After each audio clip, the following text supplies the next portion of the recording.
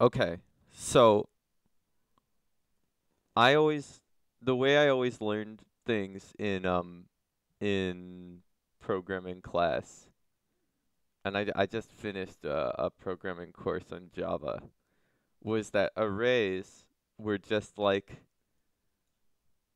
you called the array and then you called the index and it just gave you the number. I just learned it like it was magic. I didn't really know how they worked until I tried doing this.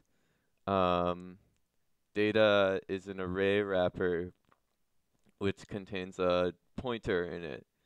Um, so the double, it's a pointer to a double, but it can also point to an array of doubles.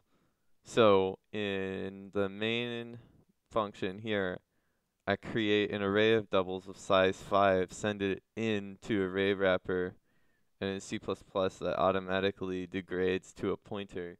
But now, to call it like an array, all I have to do is call data.n as a pointer.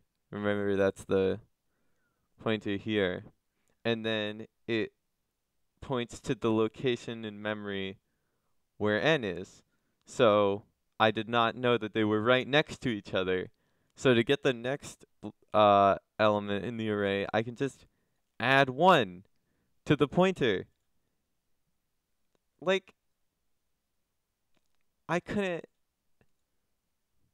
We don't have pointers in Java and C sharp. They're not there. Or I think they're in C sharp, but they're discouraged. And I didn't know this about C++ and I guess normal programming languages.